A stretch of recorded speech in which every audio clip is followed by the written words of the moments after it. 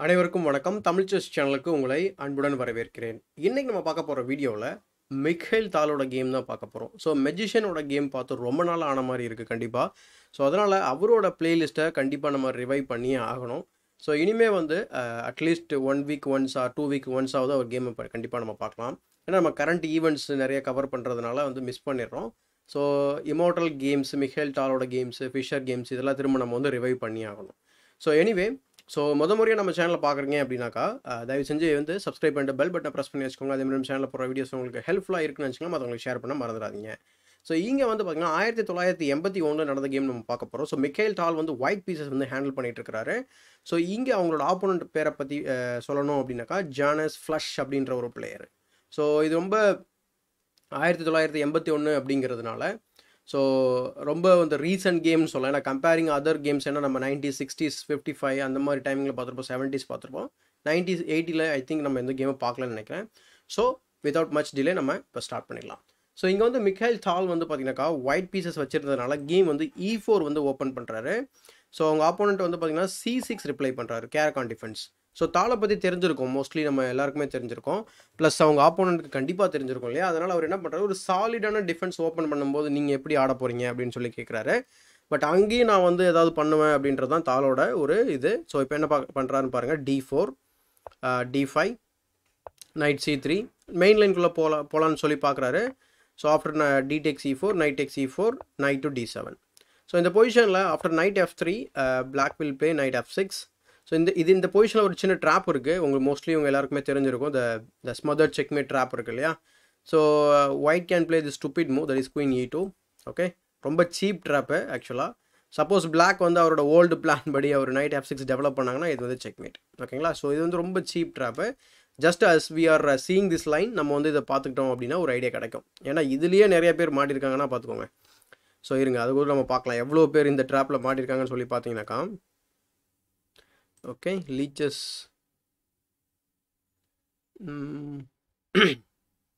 Maybe வந்து இந்த data பேஸில் வந்து சரியாக காமிக்கலன்னு நினைக்கிறேன். கண்டிப்பாக வந்து நிறைய பேர் வந்து இந்த ட்ராப்பில் மாட்டியிருப்பாங்க. ஸோ நெக்ஸ்ட் டைம் நம்ம வந்து ட்ராப்பை பற்றி எதாவது பேசும்போது இதை பற்றி பேசலாம் டீட்டெயிலாக. எனிவே, ஸோ இந்த இடத்துல வந்து இந்த மாதிரி ட்ராப்லாம் ஆட மாட்டாங்க அவங்க கிராண்ட் மாஸ்டர்ஸ் லெவலில். So they develop the piece. So night F3 night GF6 and then night G3. இங்கே வந்து நம்ம எக்ஸ்சேஞ்ச் பண்ணுறதுனால எந்த ஒரு பெனிஃபிட்டும் கிடையாது. இந்த வேரியேஷன் கர்போ வேரியேஷன் சொல்லுவாங்க, கேரகானோட கர்போ வேரியேஷன். ஏன்னா நம்ம எக்ஸ்சேஞ்ச் பண்ணாலும் ஒரு D7 இருக்க நைட்டு திரும்ப வரதான் போகுது, நம்ம தான் அவர் ஹெல்ப் பண்ணுற மாதிரி இருக்கும். ஸோ அதனால் அந்த மாதிரி பண்ணலை. E6 bishop D3 C5. இந்த C5 பற்றி பேசணும் அப்படின்னா C6 விளையாடுறீங்க, திரும்ப C5 விளையாடுறீங்க, என்னப்பா நீங்கள் அப்படின்ற மாதிரி நமக்கு தோணும். ஆனால் வந்து என்ன காரணத்தினால அந்த டெம்போ வந்து நம்ம வேஸ்ட் பண்ணுறோம் அப்படின்னா, இப்போ பாருங்கள், அப்போ டாலோட நைட் எடுத்துக்கோங்களேன் எடுத்துக்காட்டுக்கு. ஸோ இந்த நைட்டு வந்து C3ல டெவலப் ஆகி சென்டர் ஆஃப் த போர்டு போயிட்டு இங்கே போனாங்க இல்லையா? ஸோ அப்போ எத்தனை டெம்போ வந்து ஸ்பெண்ட் பண்ணியிருக்கிறது பாருங்கள். அதனால் இது வந்து ஜஸ்டிஃபைடு அப்படின்றதான் சொல்கிறாங்க, நிறைய பேர் அனலைசிஸ் பண்ணவங்க சொல்கிறாங்க. So C5 C3. ஸோ அந்த பானை வந்து ஹோல்ட் பண்ணுறாரு. C takes D4 and then knight takes D4. So after that bishop to C5. So castles. So இந்த பொசிஷனில் தால் வந்து ஒரு முக்கியமான முடிவு எடுக்கிறாரு. என்னன்னாக்கா ஐசோலேட்டட் குயின் பான் சுச்சுவேஷனோட ஆடலாம் அப்படின்னு சொல்லிட்டு. So bishop Tex D4 C Tex D4 and then castles. So castling பண்ணதுக்கப்புறம் வந்து பார்த்தீங்கன்னா பிஷப் டு G5 விளையாடுறாங்க. ஸோ பிஷப் டு G5 அடுத்து வந்து பார்த்தீங்கன்னா H6 ஜஸ்ட் ஒரு டெவலப்பிங் மூவ் ப்ளஸ் அப்படியே உடனே ஒரு கொஷின் மார்க், என்ன பண்ண போகிற உன் பிஷப் வச்சுட்டு. So simply drops back to bishop F4. So night B6. So ரொம்ப பெரிய ஆக்ஷன்லாம் இன்னும் நம்ம ஸ்டார்ட் பண்ணல. அடுத்து ஒரு 4-5 மூவுக்கு அப்புறம் தான் எல்லாமே நடக்க போகுது. ஆஸ் யூஷுவல் தெரியும் உங்களுக்கு. ஸோ தால் என்ன செய்வார், கண்டிப்பாக சாக்ரிஃபைஸ் பண்ணுவார். அது மட்டும் இல்லாமல் தாக்குதல் நடத்துவார். இப்போ வந்து தால் வந்து தியாகம் செய்பவரா இல்லை தாக்குதல் நடத்துபவரா அப்படின்றத நம்ம வந்து பார்க்கணும். So night B6 bishop to C2 night B D5 centralise பண்ணுறாரு நைட்டு, எக்ஸலண்ட்டான ஒரு move. And then bishop E5. So okay, ஏன்னா அந்த பிஷப் நம்ம வந்து பின்னாடி கொண்டு வரதுல எந்த ஒரு பாயிண்ட்டும் கிடையாது, அதனால் வந்து முன்னாடி போகிறாரு. Bishop E5 queen B6 and now queen D3. ரொம்ப ஒரு சீப்பான ஒரு செக்மேட் த்ரெட் தான் இது. ஆனால் it's defended, well defended. Just சொல்கிறோம். நம்ம இந்த பொசிஷனில் நமக்கு வந்து கிளியராக ஒரு டவுட் வரும், இந்த பானை வந்து பிளாக் கேப்சர் செய்ய முடியுமா அப்படின்னு சொல்லி பார்த்தீங்கன்னாக்கா கண்டிப்பாக வந்து பண்ண முடியாது. காரணம் என்ன அப்படின்னாக்கா நம்ம பிஷப் F6 விளையாடலாம். அப்போ பிஷப் F6 விளையாடும் நைட் F6 தான் கண்டிப்பாக விளையாடணும், ஏன்னா செக்மேட்டை வந்து ப்ரிவென்ட் பண்ணணும். அதுக்கப்புறமா நம்ம என்ன பண்ணலாம்னாக்கா rook FB1. Okay, the queen is dropped. So கண்டிப்பாக வந்து ஒன் ஆஃப் த ரூக்ஸை வந்து அவர் கேப்சர் செஞ்சாகணும். ஸோ அதனால் இந்த வேரியேஷன் ஆட முடியாது. ஸோ ஃபஸ்ட்டு எதுக்காக நம்ம வந்து இந்த மூவ் இன்சர்ட் பண்ணுறோன்னா, சப்போஸ் அவர் வந்து பானில் கேப்சர் பண்ணால் நம்ம செக்மேட் பண்ணிடலாம். We don't have to worry about the queen. அதனால தான் இந்த வேரியேஷன் நம்ம வந்து செக் பண்ணுறோம். ஸோ அடுத்து இந்த இடத்துல வந்து அந்த மாதிரி பண்ணலை அவர். ஏன்னா குயின் ட்ராப் ஆகிடும். Especially A3 is covered. whenever the A3 square is covered, do not take the B2 pawn. ஏன்னா நம்ம வந்து ரூக்கை வச்சு அட்டாக் பண்ணும்போது நமக்கு எஸ்கேப் ஸ்கொயர் இருக்காது இந்த மாதிரி. Okay, so night B4. இப்போ இதுதான் எனக்குமே இந்த மூவ் பார்க்கும்போது என்ன இது வந்து ஃபோக் பண்ண போகிறாரு, அப்படியே வந்து இந்த மாதிரி விளையாடணும் அப்படின்னு சொல்லி நம்ம டவுட் வரும். நைட் B4க்கு அப்புறம் என்ன செய்யறாரு, குயின் டு D2 ஆடுறாரு. And after night tax C2, இப்போ தான் வந்து முதல் சாக்ரிஃபைஸ் வந்து ஸ்டார்ட் ஆக போகுது. என்ன பண்ணுறாருனாக்கா, இந்த பொசிஷனில் already rook under attack. Okay, அப்போ வந்து அந்த அந்த பீஸை கேப்சர் பண்ணாலும் நமக்கு வந்து எக்ஸ்சேஞ்சு போயிடும். ஆனால் அதை பற்றி கவலையே படல. ஆஸ் யூஷுவல் டிபிக்கல் தால் move, bishop captures F6. So இந்த பொசிஷனில் நம்ம G கேப்சர்ஸ் F6 ஆடலாமா அப்படின்ற ஒரு கேள்வி வருது. ஆனால் கண்டிப்பாக ஆட முடியாது இமீடியட்டாக. ஆடினீங்கன்னு சொன்ன இந்த மூவ் மட்டும் ஞாபகம் வச்சுக்கோங்க. மல்டிபிள் வேரியேஷனில் இதே மாதிரி நம்ம இந்த பிஷப்பை கேப்சர் பண்ண ட்ரை பண்ணும்போது எல்லா டைமும் queen tax H6 followed by night H5, there is no stopping mate. எடுத்துக்காட்டுக்கு queen tax H6, night tax A1 and then night H5, there is a mate in 1. அதை நம்ம ஸ்டாப் பண்ணவே முடியாது. ஓகேங்களா? ஸோ அதனால் இந்த பிஷப் வந்து கேப்சர் செய்யவே முடியாது. அப்போ அவர் என்ன பண்ணுறாரு, வேறு ஆப்ஷன் என்ன இருக்குது, ஓகே அட்லீஸ்ட் நம்ம வந்து அந்த பீஸையாவது கேப்சர் பண்ணலாம்னு நினச்சிட்டு அவர் வந்து ரூக்கை கேப்சர் செஞ்சிடறாரு. இந்த பொசிஷனில் நம்மளாம் தான் என்ன செய்வோம் மோஸ்ட்லி, ஓகே அட்லீஸ்ட் நம்ம வந்து நைட்டையாவது ரிகைன் பண்ணணும்னு சொல்லிட்டு நம்ம என்ன பண்ணுவோம், we will take with the rook இல்லையா. But after that queen to B5 ஈஸியாக வந்து டிஃபென்ஸ்குள்ளே வந்துடுவார், ஒன்றுமே பண்ண முடியாது. அதனால் டால் ஃபஸ்ட் என்ன செய்கிறாரு, he plays the brilliant move here. என்ன brilliant move அப்படின்னாக்கா, knight to H5. So knight to H5 ஓட ஐடியா என்ன, திரும்பவும் நம்ம செக் பண்ணி பார்க்கலாம். இங்கே கூட நம்ம சாக்ரிஃபைஸ் அக்செப்ட் பண்ண முடியுமான்னு கேட்டிங்கன்னா கிடையவே கிடையாது. இப்போ ஒரு டெம்போ நம்ம ஆக்சுவலாக முன்னாடி இருக்கும். முன்னாடி வந்து நம்ம queen tax H6 and then night H5 விளையாடணும் இல்லையா. இப்போ அது தேவையில்லை. டேரெக்டாகவே நம்ம என்ன பண்ணலாம், queen tax H6 and then followed by mat. ஏன்னா ஆல்ரெடி நைட் வந்து அந்த போஸ்ட்டுக்கு போயாச்சு. அதனால தான் இது வந்து ப்ரில்லியண்ட்டான மூவ் வந்து சொல்கிறாங்க. ஸோ இது வந்து ப்ரில்லியண்ட்டான மூவ்ன்றது நம்ம கேம் ரிவ்யூவில் நீங்கள் எந்த ஒரு பேஜை ரன் பண்ணாலும் chess.com-ஓட அனலைசிஸில் கேம் ரிவ்யூன்னு ஒரு ஆப்ஷன் கொடுத்துருப்பாங்க. அதை பண்ணும்போது ப்ரில்லியன்ட் மூவ், பிளண்டர்ஸ், மிஸ்டேக்ஸ், இன்அக்யூரேசிஸ் எல்லாமே உங்களுக்கு கிளியராக சொல்லிடுவாங்க. ஸோ அதை வச்சு தான் நானும் சொல்கிறேன். ஸோ நைட் H5 அண்ட் இந்த பொசிஷனில் வேறு என்ன பண்ணலாம், மேபி நம்ம வந்து ஓகே GF6 ஆட முடியாது. அப்போ நம்ம வந்து பானை G5க்கு புஷ் பண்ணலாமா அப்படி சொல்லி ஒரு கேள்வி வரும். அப்படி பண்ணாலுமே சேம் ஸ்டோரி தான். இந்த டைம் வந்து நம்ம என்ன பண்ண போகிறோம், பிஷப்பை இங்கே சாக்ரிஃபைஸ் பண்ணிடலாம். So bishop tax G5, H tax G5 and then queen tax G5, there is a mate in 1. So அதனால் இதுவும் பாசிபிள் கிடையாது. அப்போ பாருங்கள், எல்லா நேரமும் வந்து பிஷப்பை டச் பண்ண முடியல, பானையும் பிரேக் பண்ண முடியல, என்ன தான் பண்ணுறது பிளாக் அப்படின்னு சொல்லி பார்த்தீங்கன்னாக்கா ஒரே ஒரு மூவ் தான் இருக்குது கண்டினியூ பண்ணுறதுக்கு. அந்த கிராண்ட் மாஸ்டர் வந்து கரெக்டாக வந்து அந்த மூவ் விளையாடுறாரு. அதுதான் வந்து E5. So E5ஓட idea is very very simple. பிஷப்போட line open பண்ணியாச்சு, குயின் வந்து டிஃபென்ஸ்க்கு தேவைப்படும். அப்போ வந்து என்ன ஆகுதுனாக்கா, ஒன் பாயிண்ட் ஆஃப் டைமில் பிளாக் வந்து இதை கேப்சர் செய்கிறதுக்கு வாய்ப்பு நிறையவே இருக்குது. சப்போஸ் வந்து அவரால் வந்து குயின் டு G6 விளையாட முடிஞ்சால் every thing will be held. ஒன்றுமே பண்ண முடியாது நம்ம ஒயிட்னால். ஓகேங்களா? அதனால் வந்து இந்த இடத்துல தால் வந்து கேர்ஃபுல்லாக ஆடணும். அதனால் தால் என்ன செய்கிறாருன்னா, கேர்ஃபுல்லாக திரும்ப நைட்டை வெட்டவே இல்லை. அவர் என்ன பண்ணுறாரு, he plays another brilliant move. இது எப்படிங்க brilliant மூவாக இருக்கும்னு சொல்லி நானும் யோசிச்சு பார்த்தேன். Idea is very simple.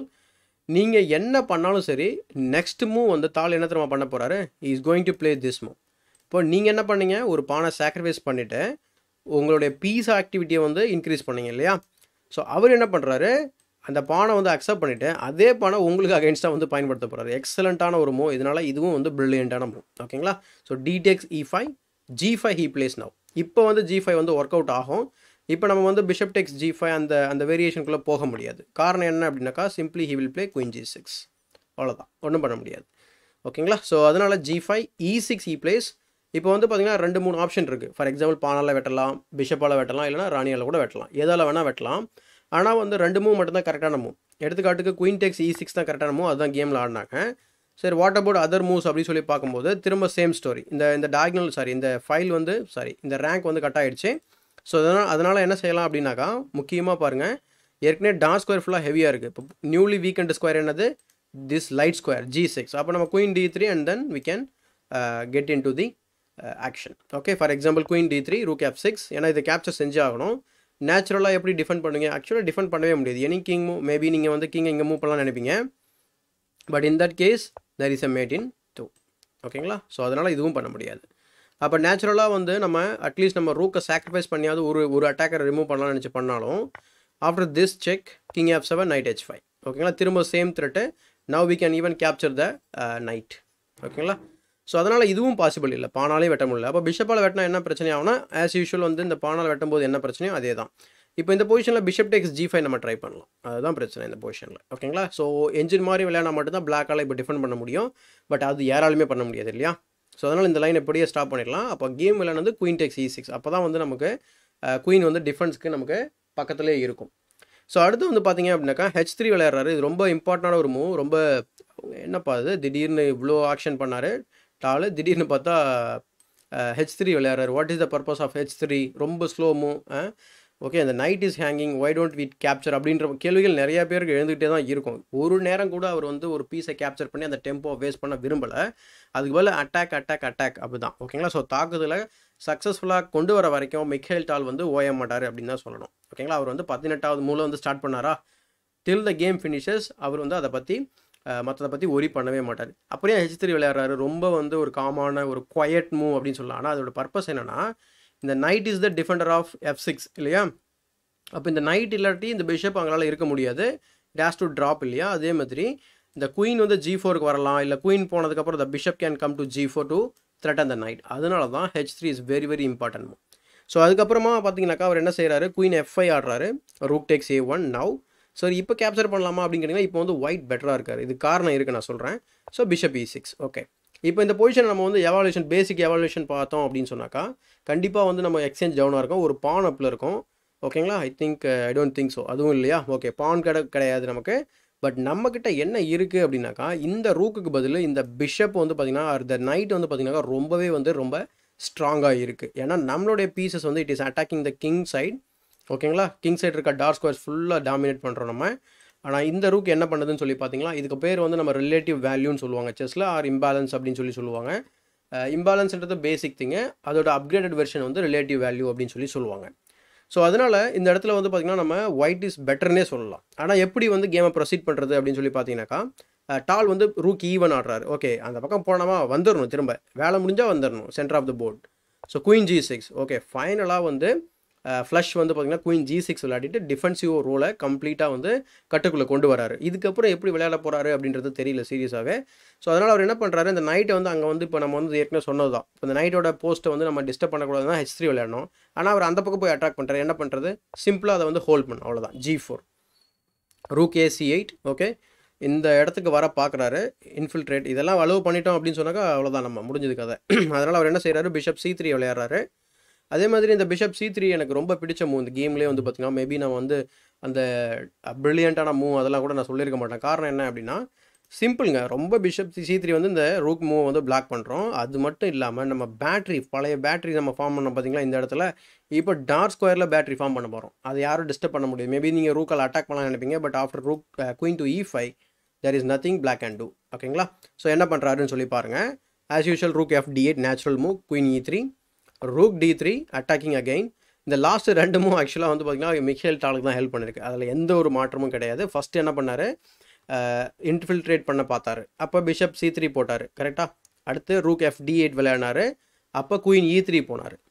இப்போ திரும்ப ரூக்கால் வச்சு குயின் அட்டாக். எனக்கு ஏன் சிரிப்பு வருதுன்னா, ஜஸ்ட்டு சம்டைம்ஸ் வந்து இந்த மாதிரி நம்ம ஆப்போனண்ட் வந்து நேச்சுரலாக விளையாடுற மூவ் கூட நம்மளுக்கு ஹெல்ப் பண்ணுறதுக்கு வாய்ப்பு இருக்குது. ஆனால் அதோட அண்டர்ஸ்டாண்டிங் நமக்கு ரொம்ப முக்கியம். ஸோ ஈஸியாக இப்போ நான் ஏற்கனவே சொன்னல, பிஷப் C3 வந்து பேட்ரி ஃபார்ம் பண்ணலாம், அதான் எனக்கு நேச்சுரலாக எனக்கு பிடிச்ச மூவ்னு சொன்னேன். ஆனால் இது எல்லாமே அவர் ஹெல்ப் பண்ணிட்டார், அதுதான் பிரச்சனை. ஸோ அதனால் என்ன பண்ணுறாரு, ஓகே என்னடா இது வம்பா போச்சு அப்படின்னு சொல்லிட்டு, சரி போ நம்ம ரூக்கை எடுத்தோம் இல்லையா, சரி ஓகே இந்த ரூக்கை வச்சுக்கி அப்படின்றாரு. ஆனால் இப்போ வந்து மிக்கேல் டால் வந்து பெட்டராக இருக்கார். ஆப்வியஸாக ஹீ இஸ் பெட்டர். உங்களுக்கே தெரியும் ஏன் அப்படின்னு சொல்லிட்டு, the night is crushing the black king. ஏன்னா பக்கத்தில் பாருங்கள் டார்க் ஸ்கொயர் ஃபுல்லாக ஹெவியாக வீக் ஆயிருக்கு.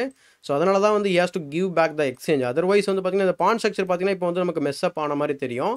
ஓகே, இந்த இடத்துல வந்து நமக்கு ஒரு சின்ன ட்விஸ்ட் இருக்குது. நீங்கள் இந்த மாதிரியெல்லாம் சும்மா பான் கிராபராக மாதிரி நீங்கள் இந்த மாதிரிலாம் பண்ணக்கூடாது. ஒரு பானுக்கோசரம் கேமை விட்டுறக்கூடாது. ஆஃப்டர் ரூக் டு A1 வந்து பார்த்திங்கனாக்கா நீங்கள் திரும்பவும் பிஷப்பை நகர்த்திட்டு போவீங்க. அப்போ வந்து ரூக் வந்து இன்ஃபில்ட்ரேட் ஆகிட்டு பேக் ரேங்கில் நமக்கு சூப்பராக வந்து நம்மளை கலாய்க்க ஆரம்பிச்சிருவாங்க. ஓகேங்களா? So rook A8 check, king H7 and then rook H8 R queen H8 வந்து செக்மேட் ஆகிடும். ஸோ அதனால் இது பாசிபிள் கிடையாதுன்னு சொல்ல வரேன். ஆனால் அவர் வந்து இப்போது இந்த பொசிஷனில் நான் சொன்ன மாதிரி பேக் ரேங்கில் நம்ம கலாய்ப்பாங்கன்னு சொன்னேன். அப்போ என்ன பண்ணியிருக்கோம், நீங்கள் கண்டிப்பாக வந்து பேக் ரேங்கை டிஃபெண்ட் பண்ணணும். அப்போ என்னமும் நம்ம நேச்சுரல் விளையாடுவோம் என்னை பொறுத்த வரைக்கும். இதெல்லாம் பெரிய கேல்குலேஷன் கிடையாது.